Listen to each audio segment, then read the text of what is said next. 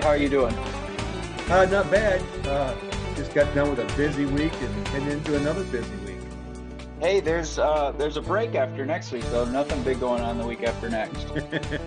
Oh, just Christmas. Yeah, right.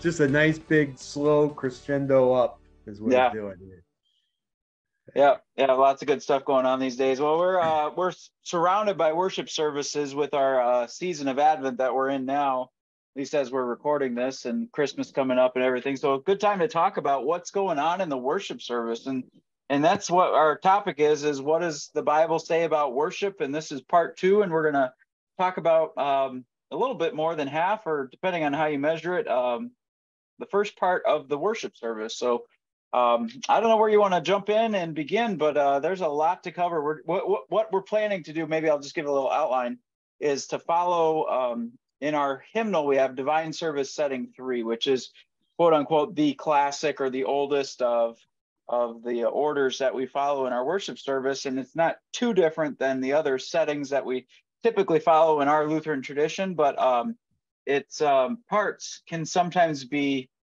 on the one hand, confusing.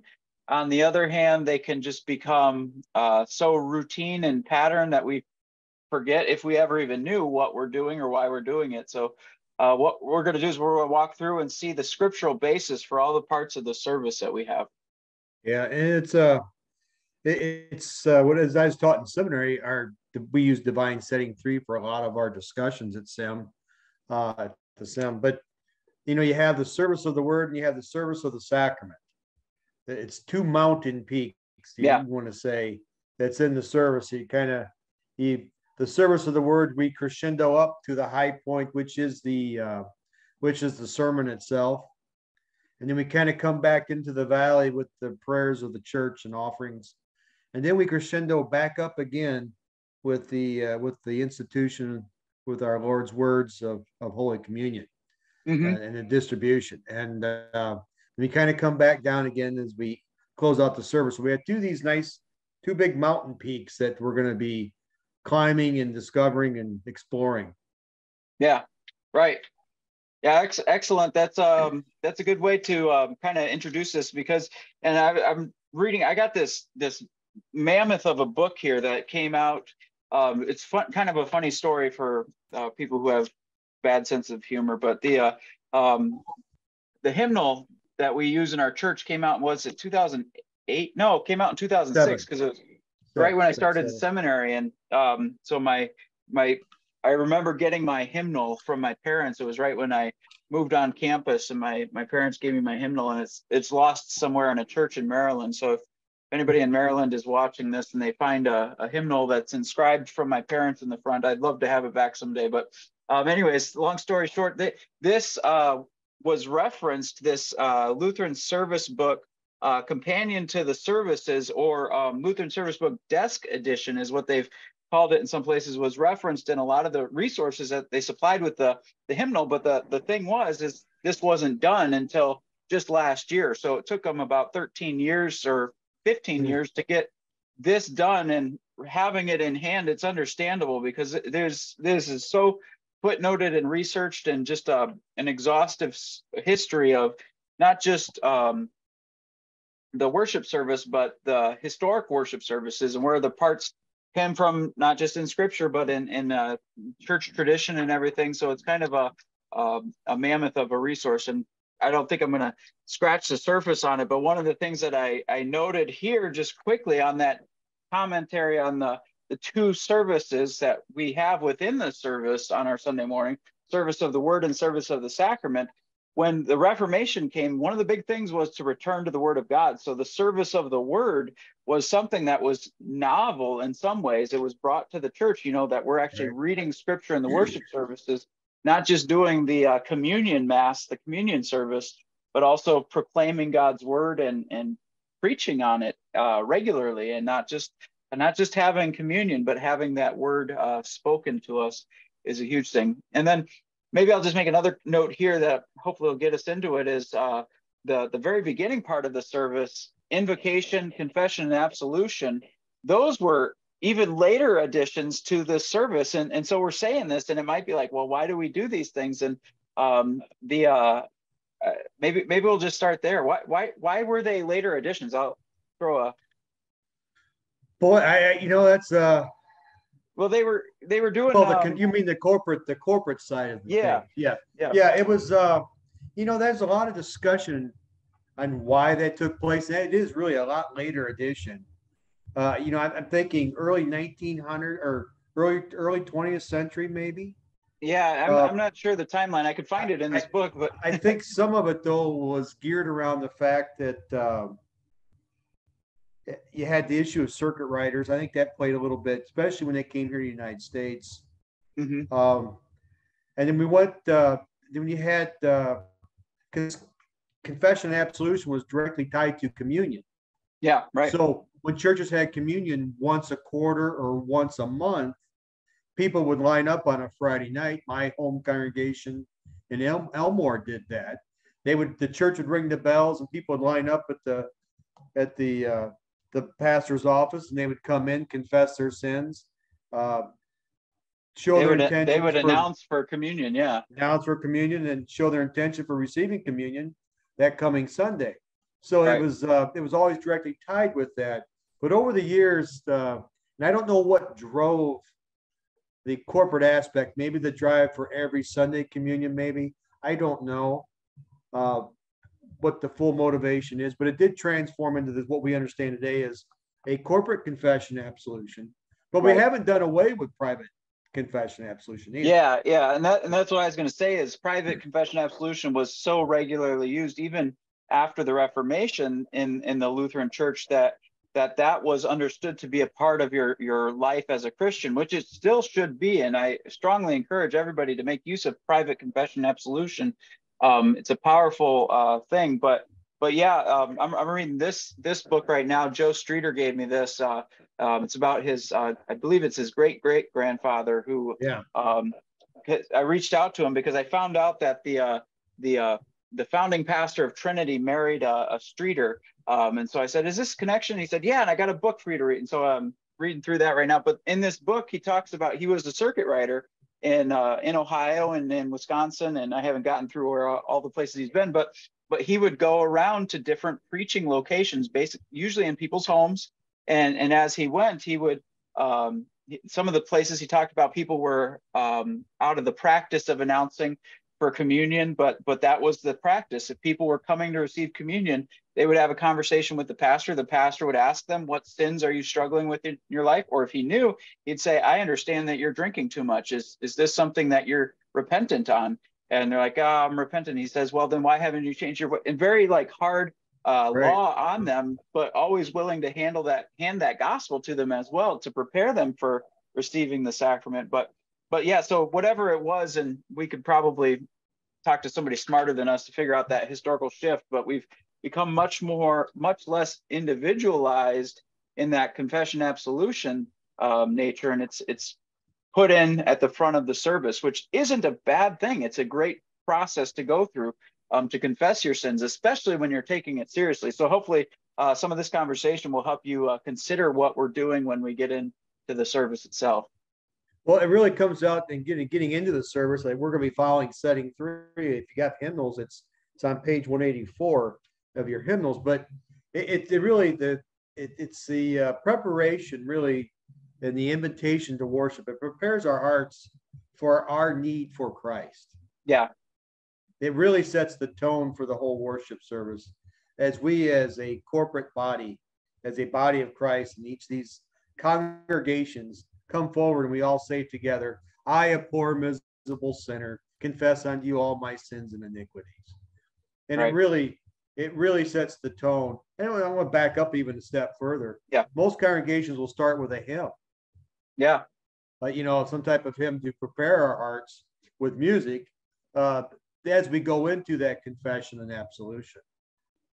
Yeah. And so yeah, that's maybe a good place to start is with the hymns, because I know Concordia starts that way, Trinity starts that way, our service, and then after the opening hymn, then we'll stand up and make the invocation, and so our hymns are scripturally saturated, so they're God's word set to song or telling of God's word to music. So there's always scriptural connections with our songs that we use in our church services. So I don't know if we want to say much more about our hymns. No, I think it's just because our hymns, we sing them throughout. We have an opening hymn. Most have a sermon hymn that perhaps prepares you for the sermon, and then you have a closing hymn, and there's always a theme of the day based off the readings. We'll talk about that later, but all those things are working together to prepare you for the whole experience of the service itself.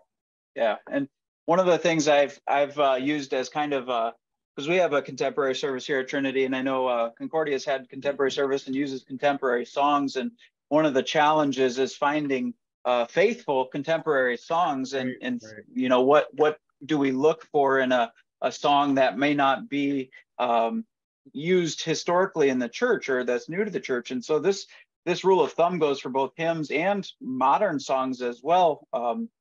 That line could be blurry at times, but so one of the frameworks I've used is when you are singing a song, who comes to mind for you? Is it God or is it you? And if a song leads you to think more about yourself and what you're doing for God, then it's probably not appropriate for worship. Now, there are a lot of songs that lead you to reflect on yourself as the person needing God's work for you. But if a song's just pointing you towards yourself and you're just imagining how good you look before God, it may not be an appropriate song to use in worship. No, and it's you find a lot with a lot of those type of songs too. There's not a whole lot of scriptural basis for it. They're more geared towards the fact of saying a few things a lot. Yeah.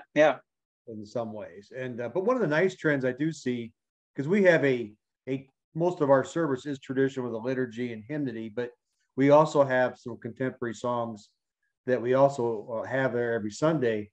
And one of the nice trends I do see with contemporary music is now they're taking old hymnody and putting it into contemporary music.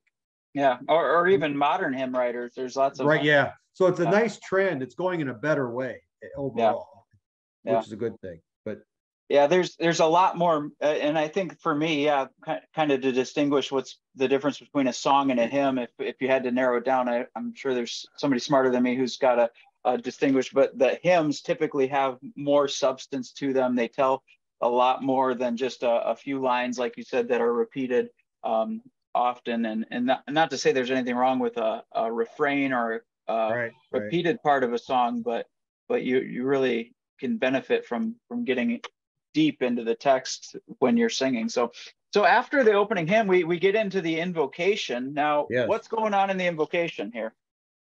Well, it's where we come forward, the pastor comes forward and he opens the name of the Father, Son, and Holy Spirit.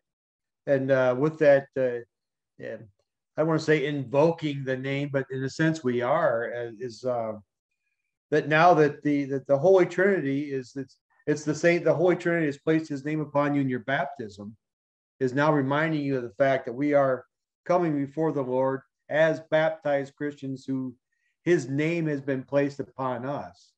And now we are in his presence. Yeah, there's something that I came across, and I've studied the worship service many times, both in seminary and even before that, and since for different things. But one thing I came across today that kind of struck me, I don't know if I've realized before, but we're not calling on God's name when we do the invocation. We're actually declaring God's name. Declaring, that's much better. Yeah. Proclaiming God's name. And I thought that was an interesting statement, because this isn't us asking God to be here. This is saying who we are, whose presence we're in. And I think that's such a beautiful thing. One of the ways I like to talk about the invocation is it's a sentence fragment that completes the sentence that began in your baptism. I baptized you in the name of the Father, the Son, and the Holy Spirit. And so there we're picking up where baptism has brought us to the family of God. We're gathered with God's family. So we continue that sentence, in the name of the Father, the Son, and the Holy Spirit. And wherever two or three are gathered in my name, there am I among them. And so we're declaring this is being done in God's name. Matthew 18, verse 20 is that beautiful, comforting statement that we have. Yeah. No, I like that. I like that word change to invocation or calling upon, or to proclaiming, because we know from the scriptures, wherever God's word is, he is there present. Right. And so as the word of God, the word and sacrament's already there. As we get into the service of the word and the service of the sacrament. So we're only proclaiming what's the obvious, that he's already there. And I like that word change. Yeah. Much better. So yeah. So, and then after the invocation, that's when we get into what we kind of started with the confession absolution. We started there because, like I said, this preparatory work, the calling on God, the proclaiming of God's name, Father, Son, and Holy Spirit, and then confessing our sins. This is all approaching God, approaching his word. And so we haven't even actually gotten to the service of the word proper here until after the confession absolution. But in confession absolution, we're basically asking God to purify us so that we can be in his presence. Hebrews 10 verse 22 says, let us draw near with a true heart in full assurance of faith, with our hearts sprinkled clean from an evil conscience, and our bodies washed with pure water. And so that's literally what we're doing here, is we're asking God to clean us so that we can stand in his presence. And the reality is God is holy, he's perfect, and in order for him to be holy and perfect, he cannot be in the presence of imperfection and guilt. And so he removes that guilt from us through the confession absolution, bringing us into his presence as his ones covered by the blood of Christ. And one of the beautiful things too is we do that right off the bat. We don't wait to the middle. Some Lutheran traditions will have this confession absolution after the service of the word, prior to the service of the sacrament. Right. I like us from the old Saxon German tradition. We do that right at the very, or for the Missouri Synod really position is that we do that right off the beginning. As you're coming in, you're beaten up from your week and you're in a sense dragging yourself into church, beaten up as a sinner. We deal with the most important thing first. Yeah. And I just like how and it's also kind of, with our confession itself, like I said, as I mentioned, especially their older one on page 184 in our Divine Setting 3 service, we come, I, a poor miserable sinner. Everybody says that together in unison. That it's no one's better than anybody else. We're all on the equal playing field here, so to speak. We have all sinned and fall short of the glory of God. Yeah, absolutely. It's a very those words that we use in the Divine Service Setting 3, especially, they're not giving us any leg to stand on. We're completely. We talked about this with the first segment. When we come before God, worship is a prostration. It's a humbling yourself. It's bowing before God, and so we're leaving ourselves to the mercy of God and saying, God, be merciful to me, a sinner. And the good news is we know the answer to that. We know what he is. Psalm 124 verse 8, our help is in the name of the Lord who made heaven and earth.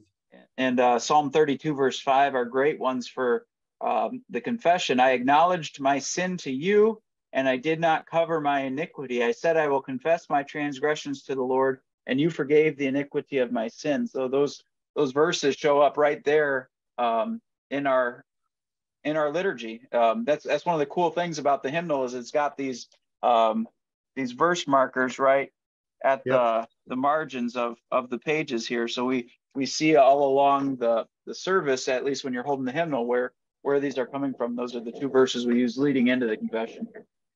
It's with that confession, it leads us to the good stuff next, is where we receive absolution, which is really, I think, unique with Lutherans, because we're now we have a pastor who is called by a congregation to publicly exercise the office of the keys, and one of those is to withholding the keys or giving that forgiveness, or withholding forgiveness or giving that forgiveness on behalf, instead of Christ.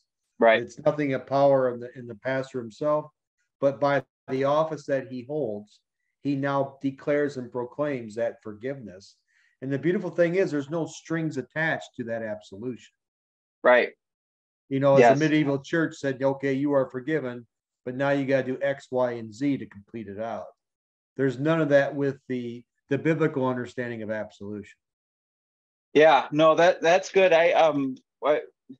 This book is too big. I should probably put it out of the way because I keep trying to find things I came across today. But the one of the things I came across there is Walther's absolution. So Walther was the founding president of the Lutheran Church Missouri Synod, and what was it, back in 1847 or whatever, when the synod was founded. And so his absolution, and I think this was used in all of the churches at that time, would be my understanding, was very similar to ours, but he would add, as a called and ordained servant of the word, I forgive you all your sins that you are repentant of, and that you desire the Holy Spirit to amend your life in the keeping of these commandments, and or something along those lines. So it actually gave some qualifiers there, which I think are helpful to realize, because that's one of the problems of, not problems, but one of the pitfalls, potential or temptations of corporate confession absolution is you could be sitting there just going through the motions. You're like, well, yeah, I confessed my sins, but it really calls you to take to heart what you're doing in that confession. Are you desiring your life to be different in that repentance that you're confessing before God? And if not, then this isn't for you. This absolution isn't for you.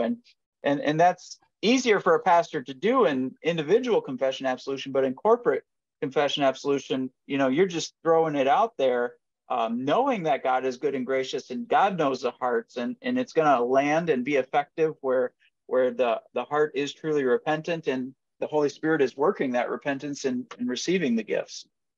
No, I like the what you're wording on the qualifiers, because we have that even in our confession.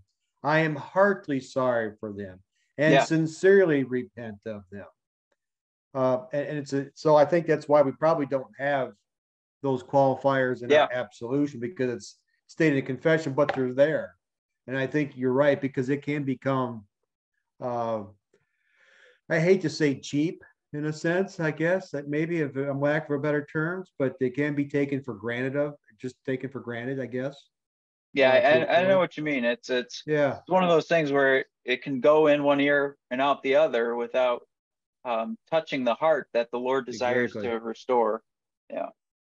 No, that's good. It's with that absolution, because again, it's I remember a story. We had a family in Elmore one time come into the congregation, and they first time the pastor there came, Pastor Lutz, he did the confession, and then he did the absolution. I forgive you all your sins in the name of the Father, Son, and the Holy Spirit. They got up and walked out, because it was just something so foreign that they never saw something like that before.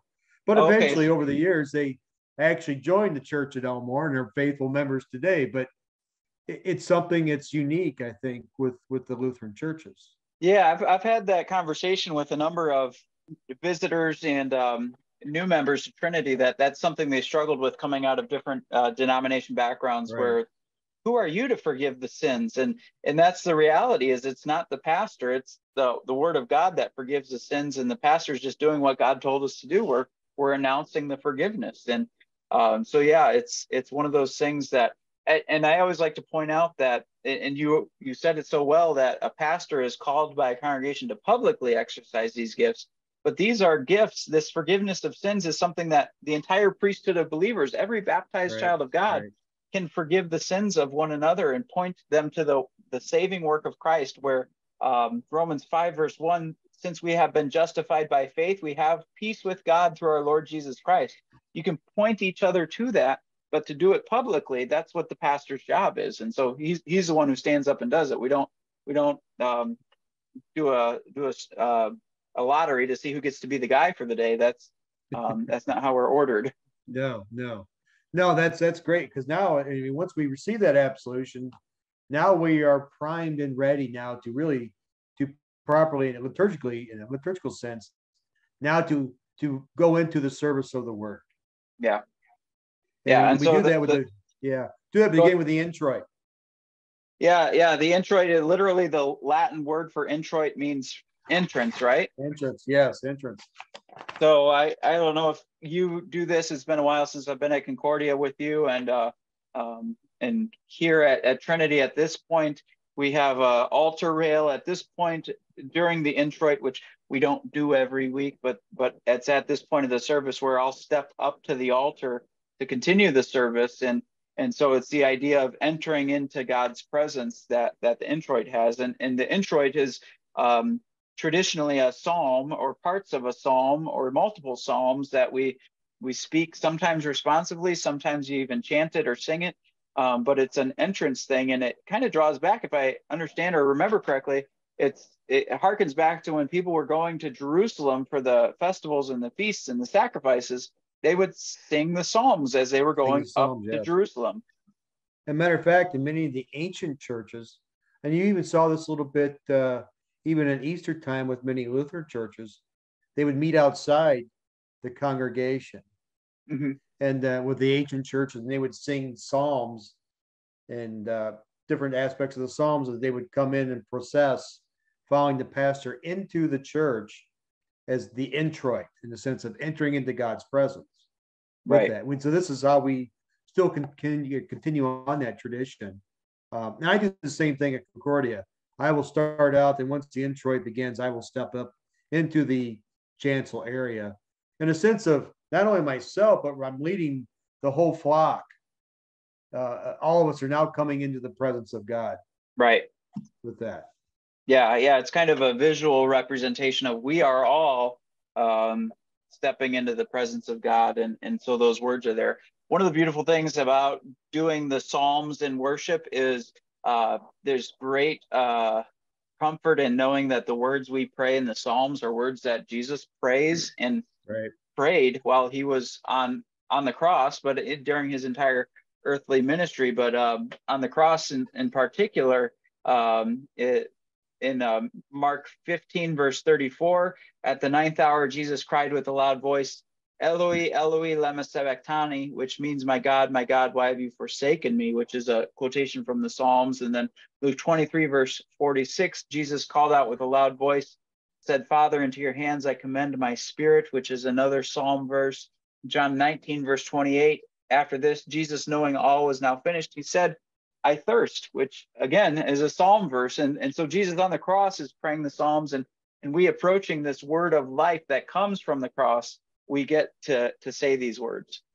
No, the Psalms are just the more I read them, the more I love them. We actually, on our non-communion services, we've added an extra Psalm reading, responsive Psalm reading, just because it's especially the Psalm that's appointed for that day. We don't do it on communion Sundays, but on non-communion Sundays we do.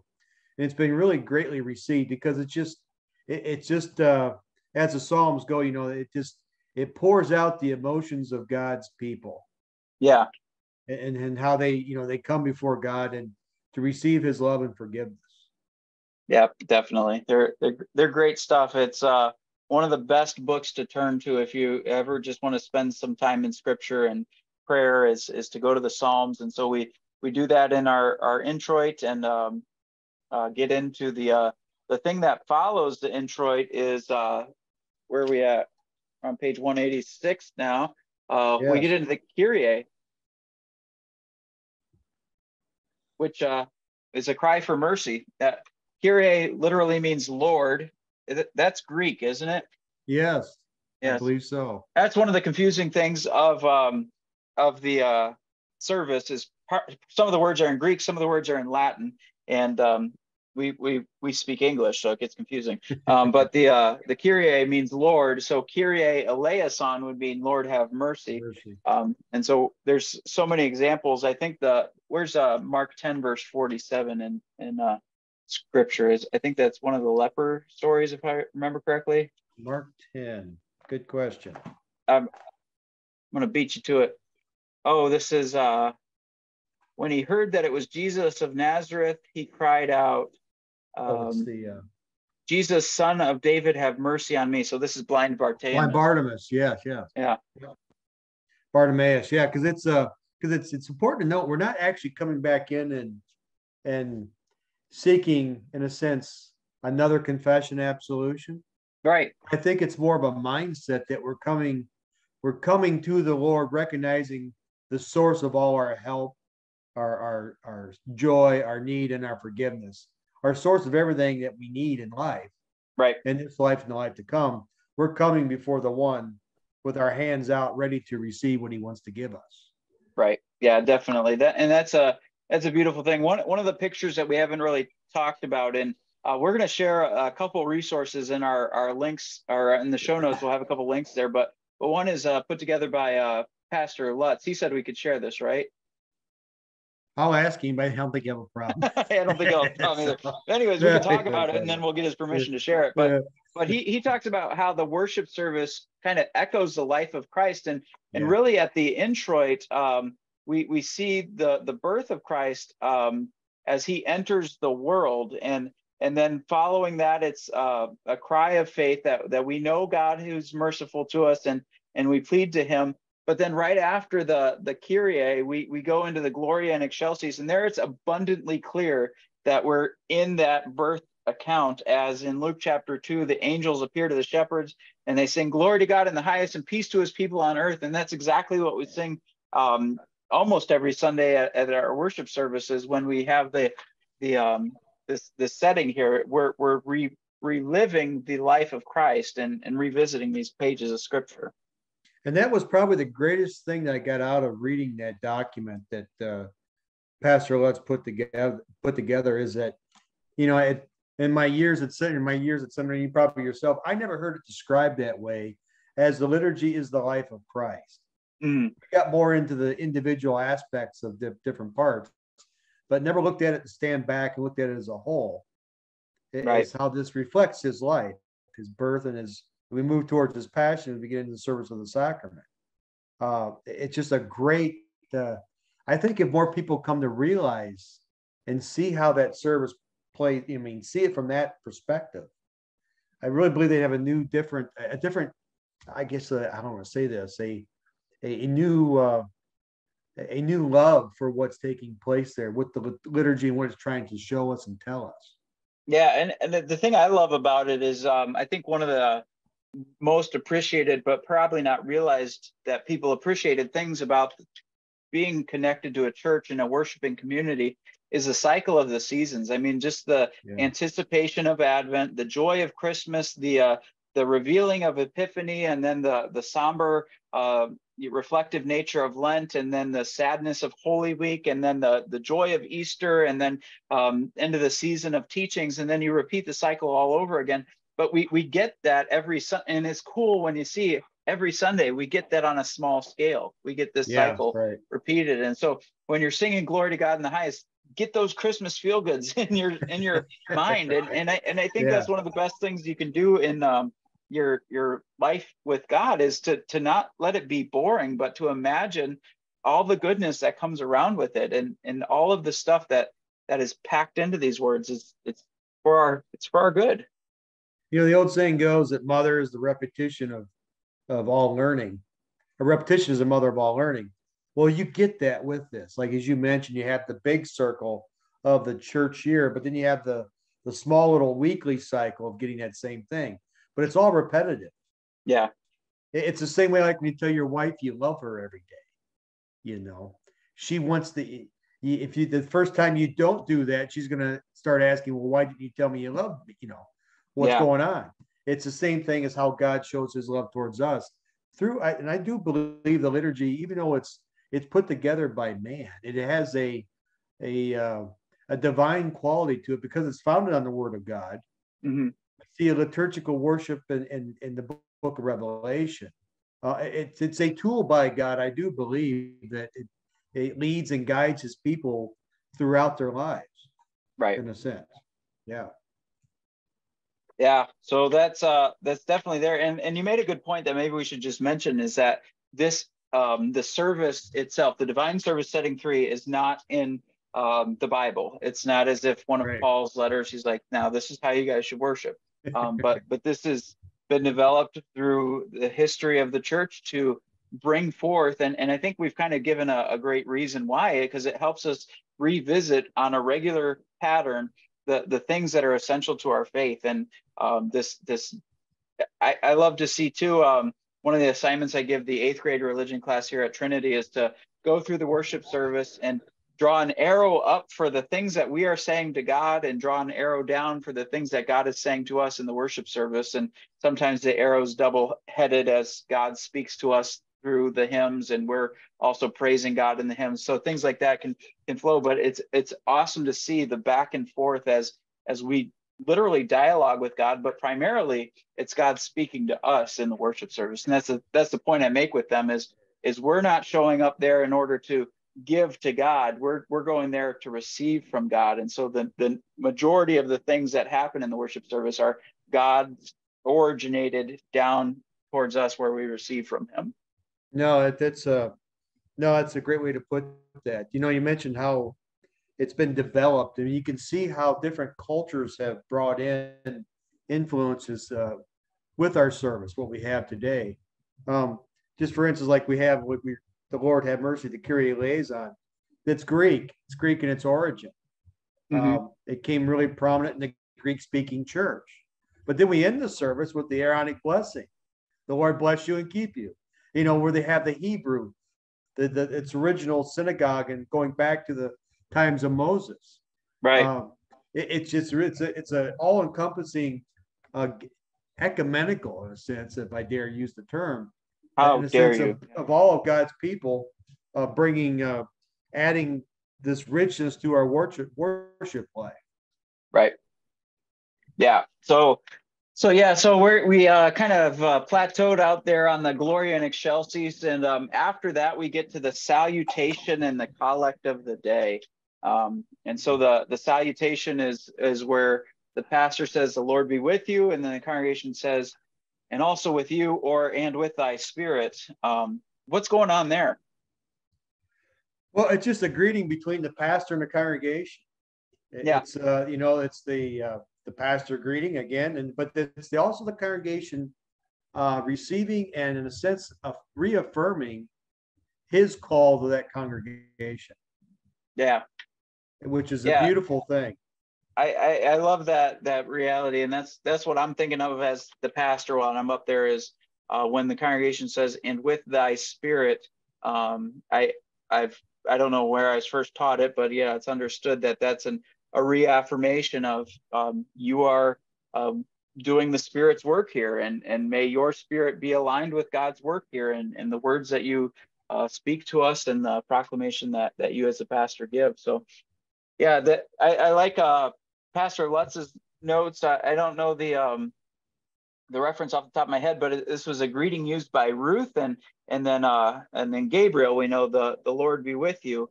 So that it's got these biblical origins in it again, and it's more than just a hello, how you doing, but it's a reminder of our place in God's family. Yeah, right, exactly.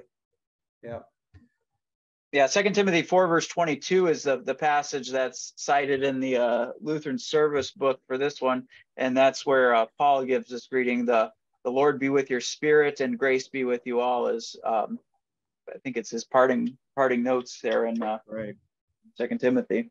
But then we get to the collect of the day, which I like to do the play on words to remember what it means. But the collect of the day collects the thoughts, the themes of the readings, collects them into a prayer. And so collect is technically a word that means prayer, but here we have the collect of the day. This is there's one for each day of the church year, one for each of the festivals, and these are historically developed prayers, but it's kind of cool that we share a lot of these collects with, just like the lectionary. These collects are tied to the lectionary. We share these collects with the ecumenical church, if we can use that again. So our Catholic brothers and sisters, Presbyterian churches, Episcopal churches, liturgical congregations are often saying the same collects because they've been around for centuries, and they kind of grab all of the reading senses and put them into a petition.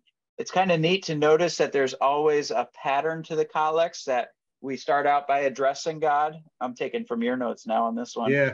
And then we say something good about God, or a basis from prayer, basis for the prayer, something that we have, and then we actually petition God, ask him for something, and then we give a reason why we need that, and then we conclude with the for you are with the Father, Son, and Holy Spirit, you know, basically that Trinitarian conclusion to the prayer. And so they follow a pattern, and you can always break them apart. It's probably best heard if you've ever been in a setting where you hear it chanted. That's one thing we learn in seminary, is how to chant the collect of the day. And you actually change the tone based on which part of the prayer you're in. And I do it for you right now, but I haven't done that in a long time. But it's kind of neat to notice that when that chanting is taking place, you're acknowledging God, and then you're asking for something that you need from God, who with the Father, Son, and Holy Spirit, and you're concluding going back to God. No, it's awesome too, because there's also, you mentioned the ecumenical aspects of this, but there's an antiquity aspect too with these collects, and many of these collects that we still say have been updated for language sake and such, but they go back centuries. Yeah, so your great grandparents Right. might have been praying these in church or Praying hearing the same ones, church. right? Yeah. That's pretty cool. So after the collect of the day, we go into the scripture readings, right? And Yes. what do you want to say about the scripture readings? What does the Bible say about scripture readings? Well, boy, read them often. Yeah, and especially in church. I'm going to summarize it for you. But no, again, it sets the readings. It's not only do we have the liturgy based off scriptures, but now we're actually getting into the Word of God itself. And for us, we do use a lectionary. There's a 3-year lectionary and a 1-year lectionary, historic 1 year. Both are great in their own, have their both strengths and such. And but it's again bringing people back to the Word of God, bringing the Word of God to the ears of the people. Mm-hmm. But you're building and prepping the people for what's going to be proclaimed in the pulpit. It's right. Working towards you're going up that mountain, heading up for the sermon. Yeah, and that's I don't want to get all the way to the sermon yet, but yeah, when we have these readings, there's the task of a pastor, you know, is to take these readings, and then Nehemiah 8 verse 8 is one of my favorite preaching verses to think about, where Nehemiah. I should just get my Bible. Nehemiah 8. You got Nehemiah 8 verse 8? I don't have it, but it's Nehemiah 8. Yes. Isaiah, Jeremiah, Lamentations, Ezekiel, Joel, Amos, Obadiah, Ezra, Nehemiah. No, I'm sorry. It takes me a while to get to my.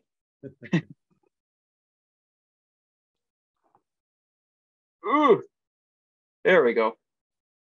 Yeah, I always get thrown off because Nehemiah timeline is towards the end of the Old Testament. So I'm always looking back at the minor prophets and like, oh, Nehemiah's not there. So Nehemiah 8 verse 8 says that they read from the book of the law of God, which would be the Pentateuch, or the first 5 books of the Bible. They read from the book of the law of God, making it clear and giving the meaning so that people could understand what was being read.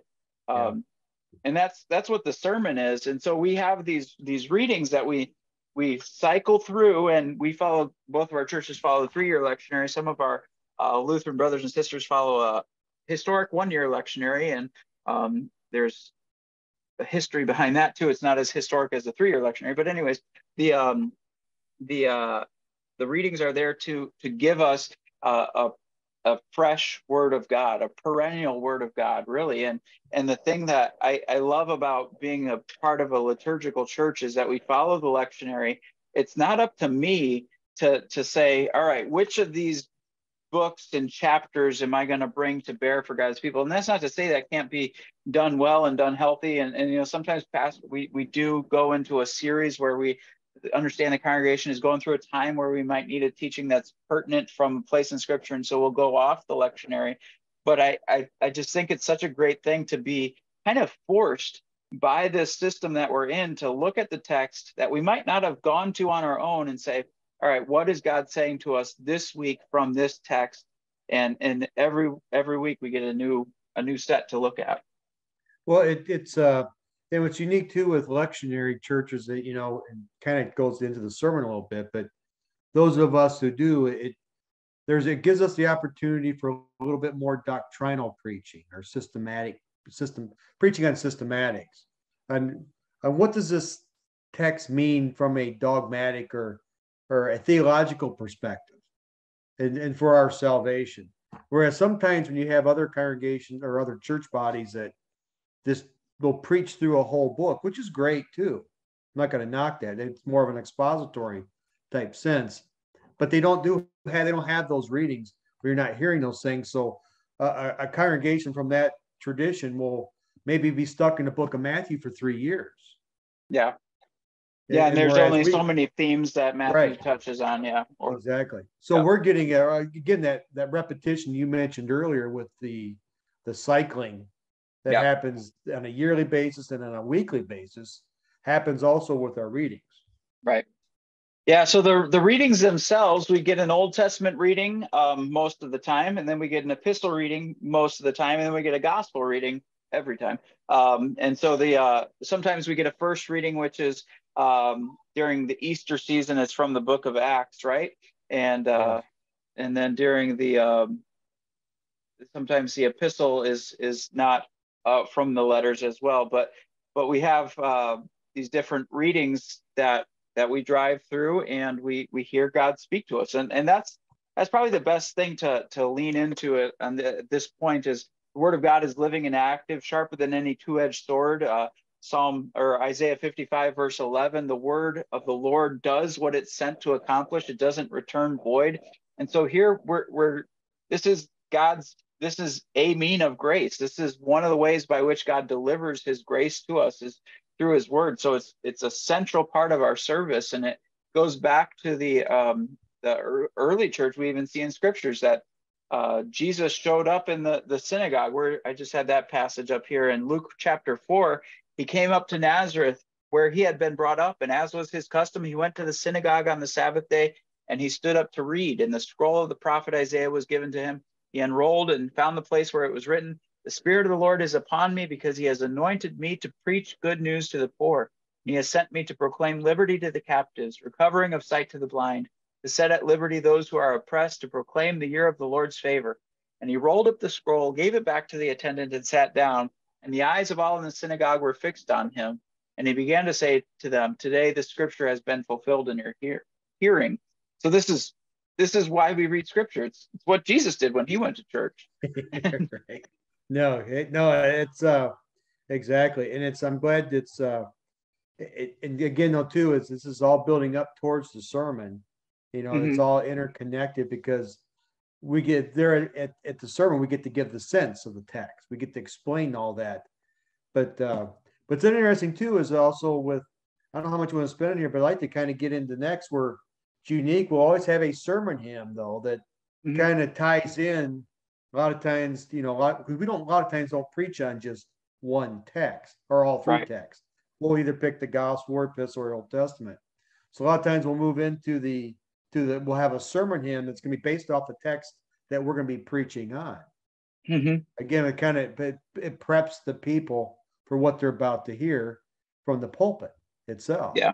And really and hymns are another great tool with that, because our hymns have a deep substance to them based off scripture. If you open up your hymn and look at the bottom, every stanza of a hymn is based off some type of scripture in the Bible.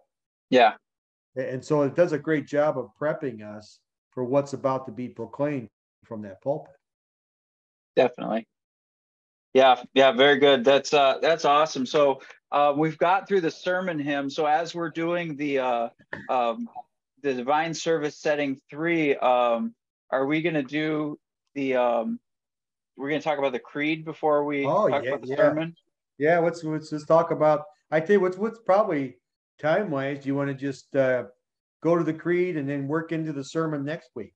This might be a 4-part series instead of a 3. Nah, we can squeeze it all in next week. But no, yeah. So I guess real quickly on the creed, and we'll end there. And because we've already said quite a bit about the sermon, unless you got a couple points, we'll only take 5 more minutes of your time here today. But the creed is I like to think of it as, now God's spoken to us. And this is one of the points when we do the creed. This is the arrows pointing back up to God or to the world around us is something I like to point out, is that we're saying this creed not just to acknowledge God to God. We're not confessing God to God. He doesn't need that. What we're actually doing is confessing him to the world and to our fellow believers. And saying it out loud is also reminding ourselves of what we know about God. So God has spoken to us, and now we say what we believe about God. And it's a response to God's word. It's fueled by God's word. It's spirit driven. This faith that he's given it, we now confess. Right. And with the creeds too, you'll see a lot of times at Concordia, we have communion services and non-communion services. Mm-hmm. And on those communion services, we'll recite the Nicene Creed, which defends the Trinitarian nature of who God is. And on those non-communion Sundays, we recite the Apostles' Creed together. Yep. So we have this back and forth from week to week. Yeah, we do the same thing here. It's a nice pattern, and that goes again back to traditions of the church, that the Nicene Creed is, or the Apostles' Creed is traditionally the baptismal creed, and so the Nicene Creed says more about the person of the Son. So we, I don't know exactly the etymology or the origin of that tradition, but it's something that we follow. I'll usually, many times I will open up with the Nicene Creed. I said, now let us confess our Trinitarian faith with the words of the Nicene Creed. And with the Apostles, let us confess our baptismal faith with the words of the Apostles' Creed. Yeah, that's a good way to back and forth that way too. Yes. Yeah. And one of the cool things that I like about the creeds too is we're actually rehearsing a defense for your faith. And so if you're ever questioned about what you believe, you got it. It's in the bag. You've said it week after week, or every other week after every other week, for the the back and forth with the pattern that we just talked about. But it's a great way to be confident in what you say. And so one of the services we do, and I know you do it at Concordia, is the service of prayer and preaching, where we go through the parts of the catechism as part of that service. And so we'll say the 10 commandments, we'll say the Apostles' Creed, and we'll say the Lord's Prayer. And so I'll preempt, I've gotten in the habit of prompting those by saying, what are the 10 commandments? Sometimes I'll say a little bit more, the 10 commandments show us our sin and lead us to acknowledge our need for our Savior. So what are the 10 commandments? And then after we say that, I'll say, what do you believe? And it's just a great question to have the answer to, and that's what the creeds are. Right. No, it keeps, I like the point we talked about as a defense of what you believe. If you're talking with somebody, especially if you can get the Apostles' Creed as a mental outline in your mind, in that sense, you can simply just recite back the creed in your own words to what you believe about the faith if you're sharing it with someone else. Mm-hmm. Yeah, definitely. So, and then, so after the creed, then we got the sermon. And you want to preach about the sermon, or I think we've kind of said a little. Well, we did say, I think a lot of it, it's one of those things that I take to heart, because I'm not a very good singer. I'm not there's things I don't, there's gifts that I don't have, but I put a lot of effort into preaching. Mm-hmm. A lot of our dogmaticians of the Lutheran tradition in the Missouri Synod, many of them have emphatically said the main task of a pastor is preaching. It's the one chance that you have to reach the most people at any given time. Yeah. From week in, week out. And it really is. And I do follow that. I think it's the Nehemiah 8. Again, you read the text. I kind of do that. I walk through the text when I preach. I read the text. I give the sense of the text. I apply the text. And I don't confuse the law and the gospel. That's my homiletical position and how I preach. And that's but it's a great way, again, to have that interaction, to proclaim that to the people. And really, it's one of those things too, is when you're up there and you're preaching a sermon, you're realizing that God is using the word of God, using your mouth, and the Holy Spirit is working with that, as flawed as we are as pastors, mm-hmm. working through that to touch the hearts of people. Right. It's a very humbling, it's very humbling in itself. Yeah. And I think that's a good way to think about it. It's a great way to think about it, but I the one thing I hope people understand about Lutheran preaching, Lutheran sermons is you mentioned law and gospel there. The sermons aren't teach us how to be better. The sermons are there to actually make us better by Jesus' work on the cross for us. So the pastor's goal is to deliver the gifts of God through the proclamation of the healing that's won for us by Christ on the cross. And so you'll hear the cross, you'll hear your sins called out to you, and you'll hear that forgiveness of sins. And so that's a big part of the Lutheran preaching is to make sure that God's forgiveness is heard by his people. The sense of the word is made, and it's made clear that it's an applicable word to our lives here in 2022 and whatever year it is. So. Yeah, one of those things I do personally, just because it's it's a safeguard for me. It's a safe play. As I'll unpack the text, I'll apply it as it needs to be to people, whether it's how the people should live or how, the sin problem, whatever that might be. I always end with the gospel. Yeah. I always leave them with the good news of Christ. It's what I do, and many others do also as well, and it's a good practice. Yep, absolutely. So, well, why don't we call it quits here for now? We'll be back with you guys next time. We'll pick up with the offering. So, we're going to start out in the valley next time. So yeah, send all of your tithes and offerings to your local congregation, and we'll get into that next week. But God be with you. If you got any questions about it, something we said, comments, we love to hear them, and we'll look forward to seeing you when we see you. All right, take care.